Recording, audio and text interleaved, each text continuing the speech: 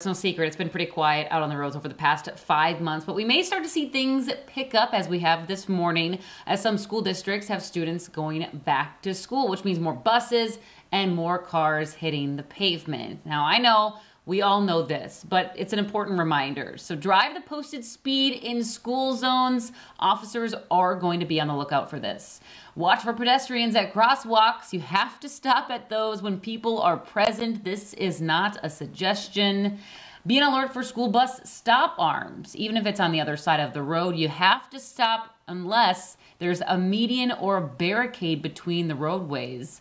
And make sure you're focused on driving and not distracted by anything whatsoever in the car, especially your cell phone. This is your time to be part of the solution, so you can always take our Eyes Up pledge by texting the words Eyes Up to 25543 and help make our roads a little safer.